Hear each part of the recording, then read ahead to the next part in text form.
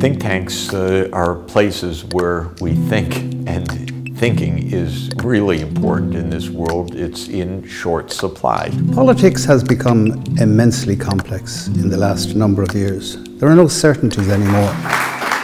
Thank you. That is a very warm welcome, and I'm really delighted to be here. The foreign ministers and the foreign ministries have lost a lot of ground over the last 20 years. Only a global movement can mobilize the transformation needed to prevent an irreversible climate crisis.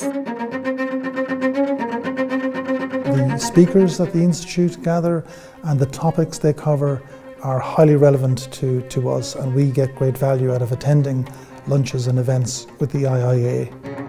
As well as learning from the speakers, we also learn a lot from the network of people that we meet when we attend IIEA events. It is easy to be seduced by simple slogans, like taking back control and draining the swamp. Building a think tank culture is mission critical, and it's ever more critical again when divisions are being widened, to have that analytic ballast of people who can deliberate and then put forward ideas that have been wrestled with over relatively extended periods of time. That's the recipe for sound policy. So the environment changing, each year we are seeing that. Since many decades now, the season changed a lot. I must say I was very happy when I was president to be patron of the IIEA at an earlier stage, because I saw it as a very good convener of decision makers, of policy makers, but also of a wider public to inform them of the issues.